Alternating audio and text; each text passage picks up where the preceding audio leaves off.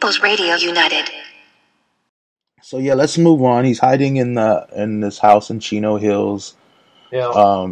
Down from the Ryan's house. And boy, are they looking for him. They've got 115 people all over the place looking for Kevin Cooper.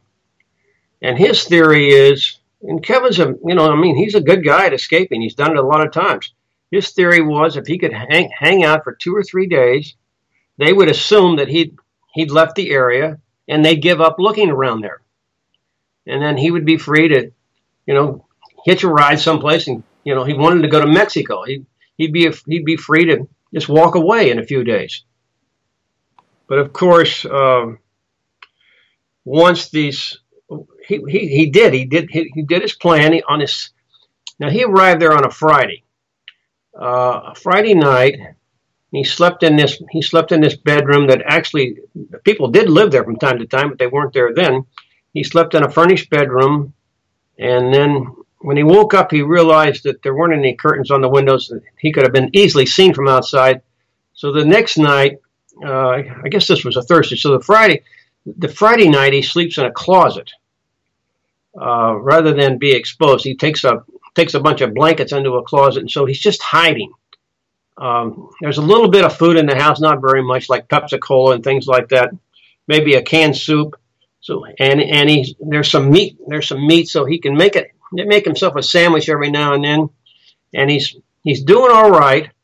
And then Saturday morning, he decides to take a shower, and he hears a car drive the driveway's right outside of this bathroom. He hears this car drive up, and the people who do live there occasionally, a woman was just coming in the house to pick up a sweater that she'd left there. So she comes into the front door. She doesn't notice anything about anybody being there. Kevin had put everything back, after he'd make a sandwich, he'd put everything back. So she didn't pick up on there was somebody there. But her coming in kind of spooked him. And he decided it would be best if he left that night. So he waited till, he made his last call. He had a girlfriend in Pittsburgh that he was trying to get money from, have her wiring money, like at a Western Union office so he could travel. But she said she didn't have any money. So that call terminated about 8:25 or something like that, or 8:30. And it was pitch dark by then. This was a very, very dark area. No street lights, that kind of thing, just dark. And he figured she'll go out the same way he went in. And he puts his and it's a real bad climb down a steep hill, and it's muddy. And so he puts his prison clothes back on, and he puts his 4 pairs of pants and a couple of shirts and things in another bag that he's going to switch out of. And he makes his way out, shortly after 8:30, and he'd shaved off his beard, that kind of thing, and he put his hair in cornrows to somewhat disguise his appearance from how he looked when he got there. So he finally gets down, and he changes clothes, puts the prison clothes in the bag that he takes, another bag that he brought with him, and he walks down to this major intersection in Chino, and he sees a guy come by in some kind of a convertible car, and he just says to the guy, "Is this the way to Mexico? Is this the right direction?" The guy said it is.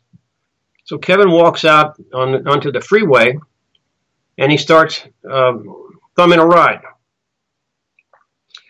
Kind of like a hippie couple comes by in one of these vans, and he's sitting on what's like a sofa stool, that kind of thing in the middle of the van. And they take him a few hours away, and then they stop. They're not going any further, and he gets out, and some guy in a K car comes by and takes him all the way to Tijuana. Not Tijuana. What's a town on the American side? I forget right now, but they take him to that town outside of Tijuana, and they drive him off at a Greyhound bus station. And Kevin goes in there and doesn't have any money on him. which is kind of funny because in the Ryan house, it was Mrs. Ryan had $40 in cash in her purse.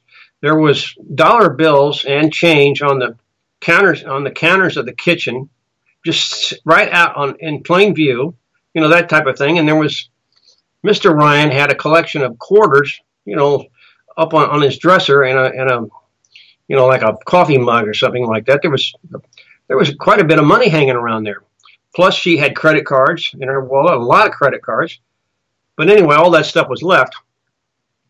So when Kevin's at the bus station, he's broke, and he sleeps on a bench inside the bus station. And the next morning, he doesn't know if you need a passport to get into Mexico or what. And he asks a couple of people, and they say, no, you don't need a passport. You just walk down there to the immigration gate and present yourself.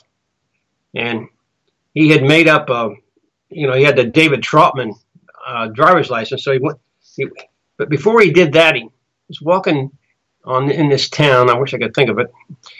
This American town, and a woman comes by him on the sidewalk, and he grabs her.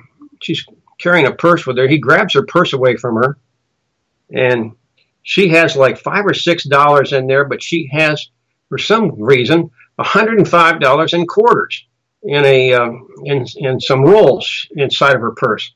So now he's got like $110, $11. Yeah. So he goes and has breakfast at Woolworths and buys a few things like a baseball cap and deodorant, a toothbrush, the basic stuff.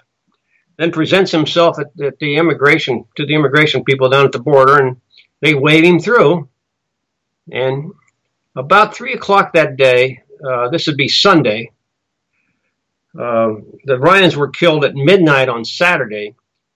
So around 3 o'clock on Sunday, he checks into this little flea bag hotel or motel in Tijuana called the Inya Inn, and he pays the daily rate, $6. He pays it in quarters, and the clerk remembers all this. She writes down all this is in the logbook, and he's sitting in a bar that night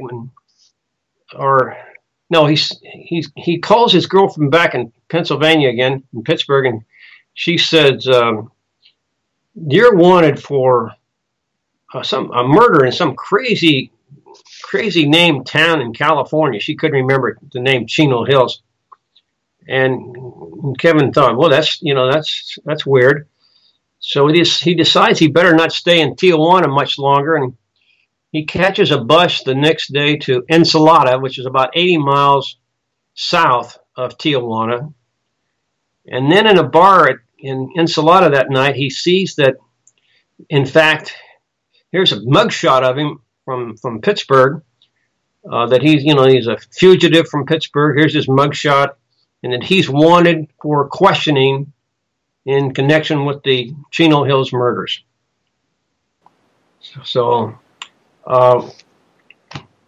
pretty soon, go right ahead. I was going to say, had he never been in the Ryan's house, or had he?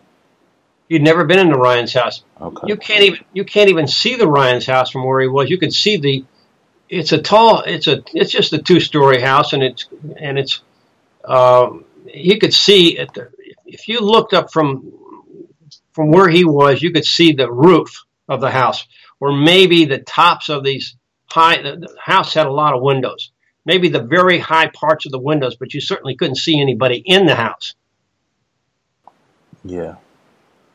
And he didn't go outside.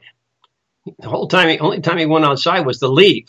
That night after 8:30. That's the only time he went outside that house. He's trying to be invisible.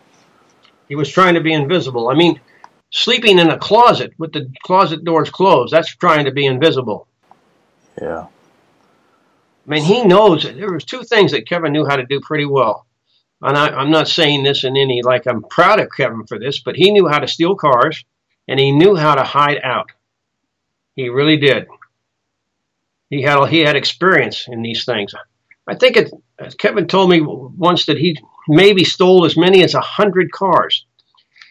So Wow. this is the really the bizarre thing about arresting Kevin for this crime was that the government, the prosecutor's theory of the case, the cops' theory of the case was that Kevin killed this, he massacred this family in order to steal their car, to make his escape.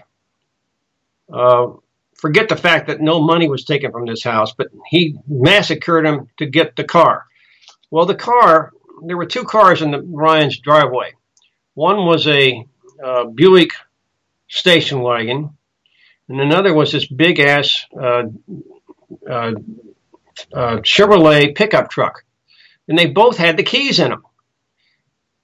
You know, the Ryans lived in a very secluded area. I mean, they had no neighbors. They're up there pitched up on this top of this hill.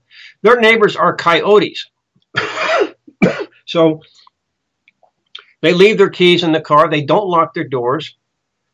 And all Kevin had to do as an experienced car thief was, of course, he would check the cars first. I mean, he would have hot wired them if they hadn't had keys. He would have just hot wired them and taken one of them and gone. He certainly wouldn't go into their house in order to steal the car that he was an expert at stealing. So that was the most counterintuitive aspect of this whole thing.